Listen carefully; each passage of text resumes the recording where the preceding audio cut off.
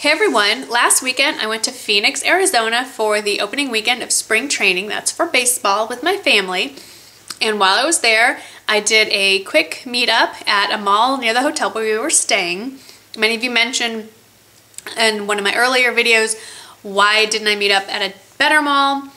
Because that one had a shuttle from my hotel to the mall, and it was most convenient, so that's why. It was not the best for shopping, but it worked. Anyway, I met some amazing women, all of them just wonderful. I know it sounds cheesy, but it was absolutely one of the top moments of my whole life, really. It really just made everything real, and everyone was wonderful and lovely and gorgeous and funny, and I will insert a few pictures at the end of this video that we took. I also posted them on my Facebook page. For those of you who follow me on Facebook, they should look familiar. But anyway, a bunch of us met outside the MAC store at the Biltmore Fashion Square, and I went a little crazy. So I want to show you what I picked up and just some administrative things. I'm sucking on a mint because I still have this crazy cough that will not go away, and I am going to go see the doctor next week if it's not gone by then. So I have an appointment, so don't worry. Anyway, so the easy thing to show you first is I picked up Harmony Blush. And I want to preface that I picked everything by watching everybody else's videos and taking notes. Like, I love those, my top 10 MAC eyeshadows, my top 10 MAC this, my favorite MAC that. Love watching those. So I've been keeping kind of like a running list by my desk of stuff I want. And so this was high up there, and this is Harmony. And it doesn't look like much. It's a matte blush. It says matte powder blush. And I primarily use this for contouring, but also just as a contour with no blush sometimes too. I've been using this every day. Blushes never swatch nicely. Have you noticed that? It's kind of browny. I mean, it's a blush. It's not exciting to swatch like eyeshadow. That's really packed on dark, but blended out, still packed on. It just makes me look healthy. It almost is a combination bronzer blush, and I love it. And it's great because I can wear it as just a contour, or I can wear it kind of blended up onto my cheeks with a little blush, like with shimmer on top. It's a very versatile color, and I think everyone should have this or a color like it, if you're my color or maybe a tad darker. So really pretty. And then onto the individual shadows. Let me first add that the reason I bought all this MAC stuff, I still love my drugstore makeup, and honestly, I still primarily use drugstore makeup. But the reason why the reason why I've lately become attracted to MAC is there are specific looks that I'm trying to do and a specific color I want to use, and I can't find it in a drugstore, or I find it but it's in a whole palette, and I just want that color. And the one thing I will say that MAC has going for it is if you want a specific shade, they have it. And I got most of them. I've purchased most of them in the Pro Palette variety, so they don't have the extra plastic casing, and so they're $11.50, which really compared to the other stuff, like an Estee Lauder single shadow is $18, $20, somewhere in that range, and then, you know, Chanel and all that go up, up, up, up. So MAC is still the least expensive of the non-drugstore variety, I would say. So that's how I'm justifying it, and I'm going to stick with that. So here's I did buy one of these. I feel like a real makeup person now, and Mimi is here too. You don't wear makeup, sweetheart. No? Shoo. I feel like a professional beauty blogger now. I have a MAC palette. Woohoo! So I bought this, and I filled it. Now, these are all the MAC shadows that I own, period. So I guess I own 14 of them. I bought 6 while I was in Phoenix. I will show you all of them.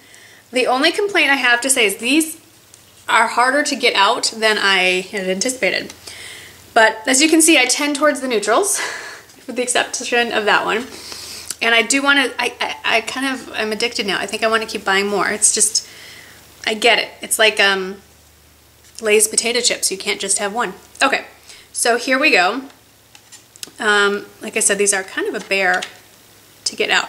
This one is one that I picked up, and this was the Pro palette. So when you buy a Pro palette, for those of you, I'm just going to pretend like you don't know. If you do know, just close your ears or fast forward.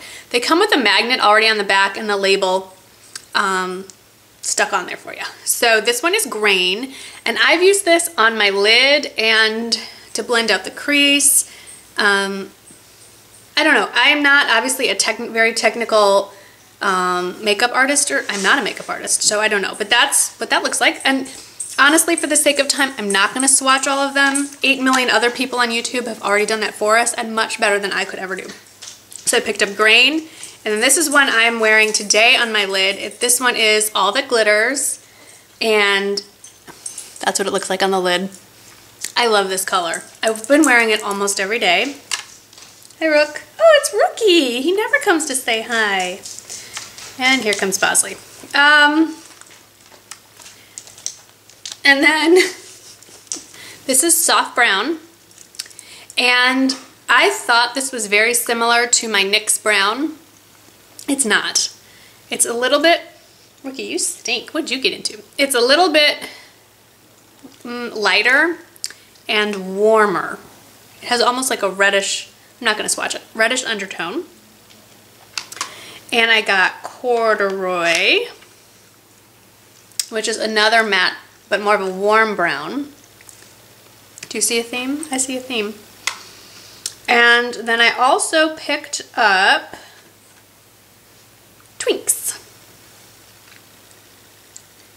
And this one's pretty. They're all pretty. It has a little shimmer to it. I'm partial to satin, or I wish it would say on here what it is, luster or what, but now I'm mixing that up with lipstick. And I also picked up, if I can get the darn thing out of here, I'm telling you, this is such a pain, Patina. They're all in the neutral category. They're all beigey brownie. They all have some shimmer, or they're just matte. There's no frost. So that's the first 6 right here. These 2 rows, that's what I picked up. Everything else I already owned. The very first MAC shadow I ever bought was Brulee. Now I have never repurchased that because a dead on dupe is the Wet n Wild Brulee, and I just don't see that. The only reason I would buy Brulee is just so I could stick it in here, and when I travel then I don't have to take the Wet n Wild one with me, but that's kind of a stupid reason, so I probably will never. But the other one I bought, and this is still it, is Contrast, which a lot of people have seen, and if you watched Tanya Burr, Pixie 2 Woo, her latest Glamorous Eyes tutorial using Contrast, and it's a really gorgeous, deep navy blue. And now I'm stuck with it on my finger. This one I did depot. There are and I bought the magnet and stuck the thing back on there. There are a million videos on how to depot, and I have to say it was very, very, very easy. And then the other ones I own are Shroom, because Michelle 1218 told me to get it, and Naked Lunch. These all kind of look the same in the camera when they're seen individually. And then of course, no collection would be complete without Satin Taupe. I think away from the camera you get a better view of what they really look like. And then one that I wear constantly is Sable. Love this one. And Amber Lights. And then finally Woodwinked, which is another absolutely gorgeous one. And wait, that wasn't finally. Did I show you? Rice Paper. There you go. I think I know I want to buy another one. I want to put contrast in a different palette, and I want to get Wedge, Cork, and Nylon.